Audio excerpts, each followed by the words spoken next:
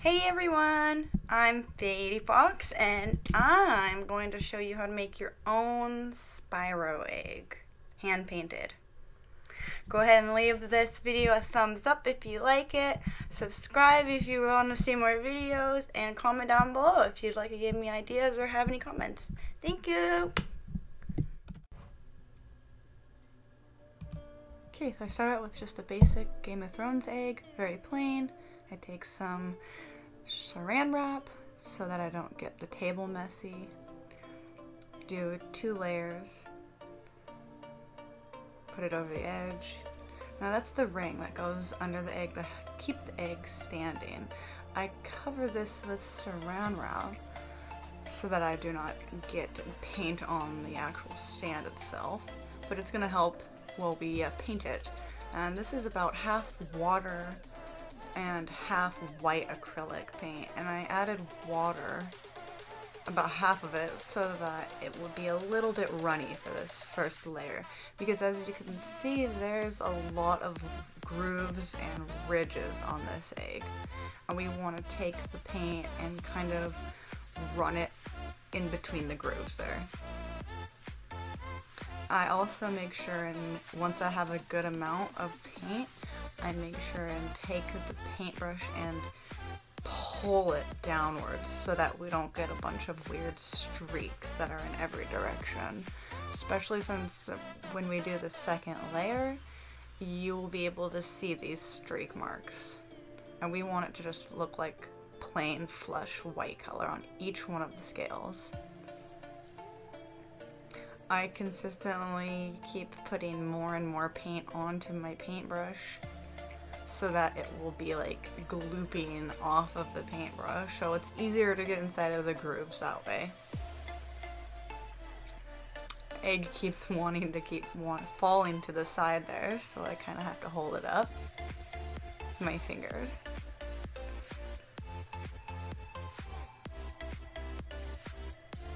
And just be careful that you don't touch the painted side when it's wet, or else you will make a big splotch area where the brown original color will show through, and you don't want that. Just want it all one flat white color, so it'll dry like that. And every once in a while I'll pull the paintbrush down so that we get no streak marks, because we don't want that.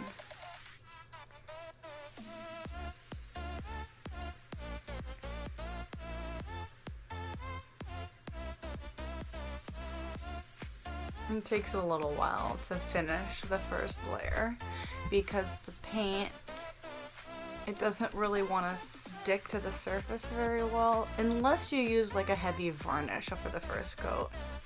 See, it's just plain, but it works fine this way. You just make sure not to rub it off with your finger as you go, and work around the other side, kind of just spinning it. I just do everything except for the very bottom where it's resting on the mount.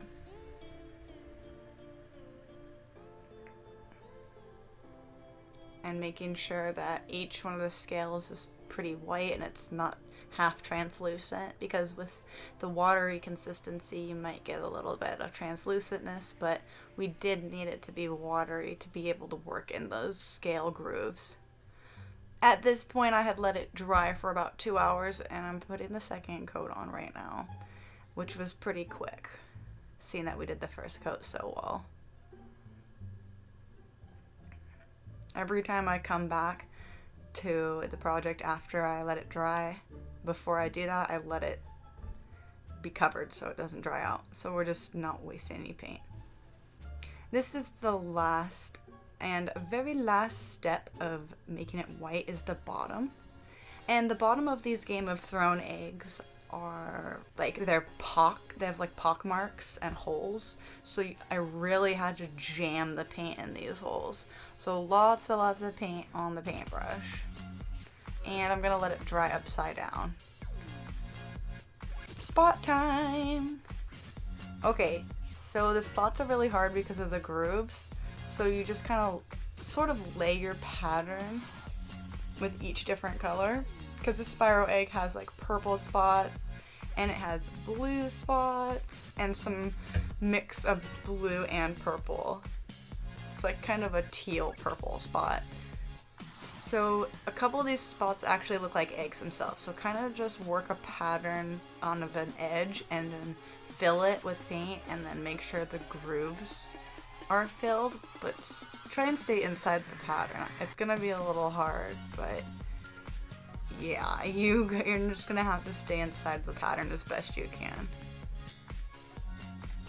And work around each scale, and then the scale dips underneath, like each scale goes underneath of itself, so you'll have to like kind of bend the paintbrush a little bit so that it just glides onto the next scale, sort of, as to say. And this first spot took me a little while to get the right color. Originally I used a royal purple, but I didn't want it to be that royal of a purple. I wanted it to be like this purple teal color, so I add some sky blue in here in a second, and that makes it a really pretty color. And this is the color I use for like 3 different spots on the egg. And you can use the same paintbrush throughout this entire process. I just used the cardboard over there to thin the paintbrush out so I could just go with another color, which is necessary for other transitioning between other spot colors. But if you're mixing colors like I am on this first spot, it doesn't matter too much. So yeah, you need a lot of blue to get to this pretty blue-purple color. And I'm actually mixing the paint right there on the egg as I'm working on it, so. But you could mix the paint on a surface or in a bowl. You could mix the paint to the exact color you wanted first, but I wasn't really sure what color I wanted to go with, so that's why we did this first spot was a test. So here I got sort of this pretty like blue purple mix of a color there. So that's the color I base a couple of the other spots off of. And it doesn't really matter where you place the spots, just make sure that each spot is a different size and that some of them are facing a different direction, because it is an egg. It doesn't have to be exact, it doesn't have to be perfect. But just go slow and just use your eyes to see where the scales are and the bumps, because if you're not aware of the bumps and the scales, it's gonna look really messed up, and you kind of gotta push with your fingers to get it in all the little grooves. And I didn't go easy on the paint here, because the paint likes to fall into the grooves and like seep in the grooves, and then your spot will look like translucent. So I made sure and used a lot of paint for each spot, just real heavy on the paintbrush. And I love these little tiny little aqua blue color dots, and I just randomly put them anywhere I feel like after this point. As I turn the egg, I kind of make sure I'm aware of my fingers so I don't ruin the paint job. And I'm doing this really fast in real time because I want to be able to put the glitter that I have selected. I want that glitter to be set on the egg while the paint is wet, so that the glitter will seep into the paint and like hold it there. And it looks nice too. It looks as if I used a glittered paint.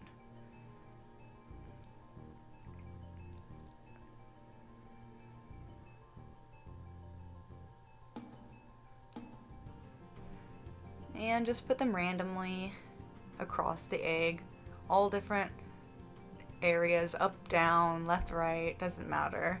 I just didn't put any of the spots on the very bottom because I'm going to put kind of this distressed, kind of a worn look onto the bottom of the egg when I'm done.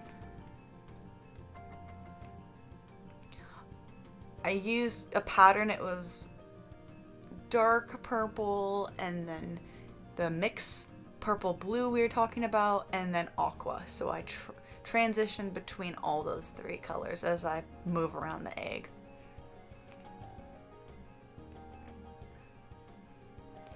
They're all primarily in some way shaped like an egg or an oblong. So I didn't really make any of the spots perfectly round. They're just all kind of a different type of egg or oblong or oval kind of a shape.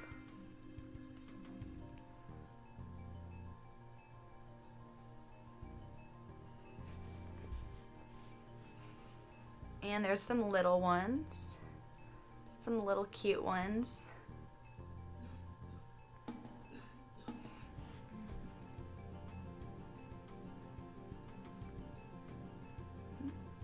That's an elongated one. Just kind of stretched out. Looks nice. Looks natural. I'll do the very last side here. And I'm being really careful because the paint on the other side is still drying. Big blue dot with a little bit of purple in it. It's like a royal blue purple. It's pretty. And this is fun too because you can mix the colors and you can do whatever you feel like. It comes natural. And this one's a really big spot just for character.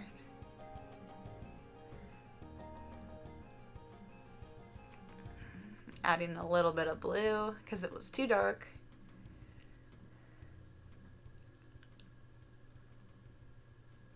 It's almost perfect.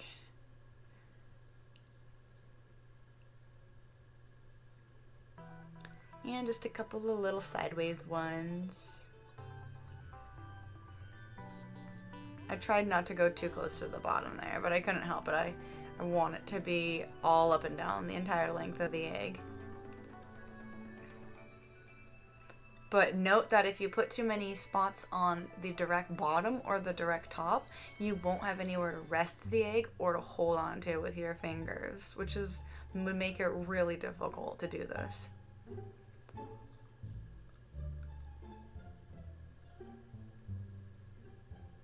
Because as I add spots, it seems to be more difficult to hold the egg.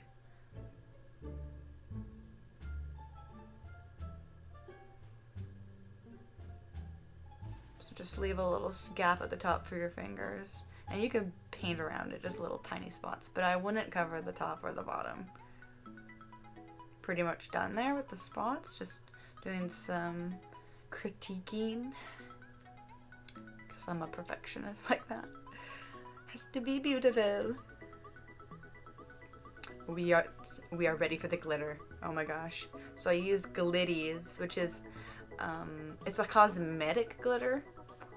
But I bought it because it's a really fine powder, so it doesn't come out a blue glitter unless it's like really concentrated. So yeah, I kind of concentrate it really heavily on the blue dots and kind of lightly do it on the purple spots. I messed up! No! I'm flicking it everywhere now. It doesn't matter, because if you flick it really finely, it's not going to be a colored glitter. It's just going to be like this pretty, like a glimmer sheen to it. And I add a lot to it. I add a lot to the darker spots.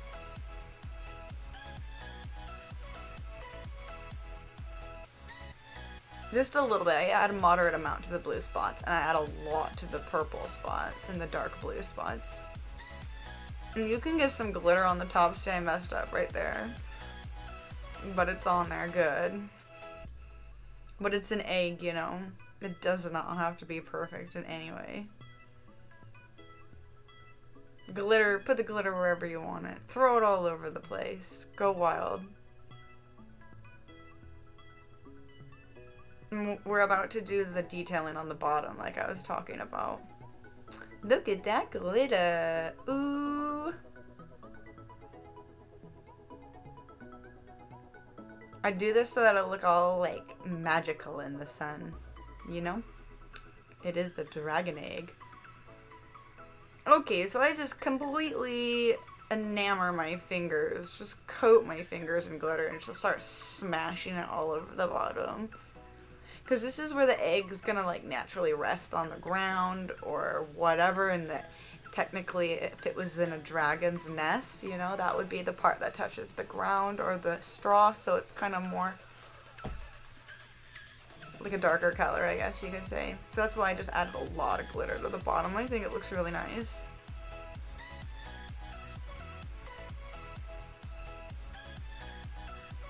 Don't have to go shy with the glitter because, as you can see, it looks fabulous. And there we go, we're all done. Remember, if you liked my video and you think it was pretty cool, you want to try it yourself, give this video a thumbs up, and don't forget to go and sub to me or put a comment down below. I love to hear what you guys think. Thank you. Have an awesome day. Spyro Egg!